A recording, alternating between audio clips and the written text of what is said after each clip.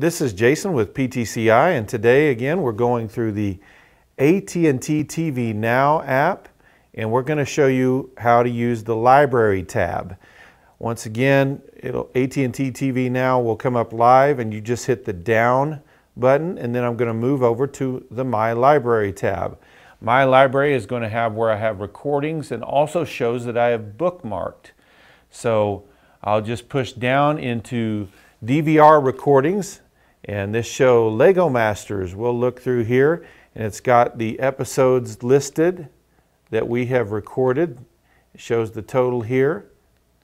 If I click into that, and if I want to view all episodes, I just click down to that, and I can open that up.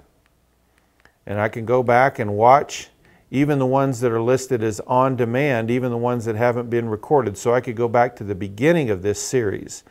Another thing that I can do in here is I've got highlighted the season. Now this is the first season of this show, but if I had multiple seasons, I could click back on old seasons. I can also go up right here, bookmark this series so that anytime it's on, I've got an easy bookmark for it. I can also cancel right here where it says cancel the series. So I'm going to hit the back arrow and come back out of that. Once again right here I can watch right now. It's got it on season 1 episode 7, the most recent. Or I can go over here and delete the recording as well. If I back my way back out, I can also go down. We've got the voice, the bookmark for it.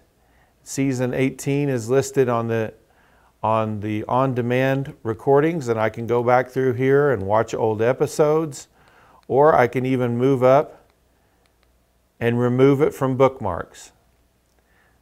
So that is the My Library tab on AT&T TV Now.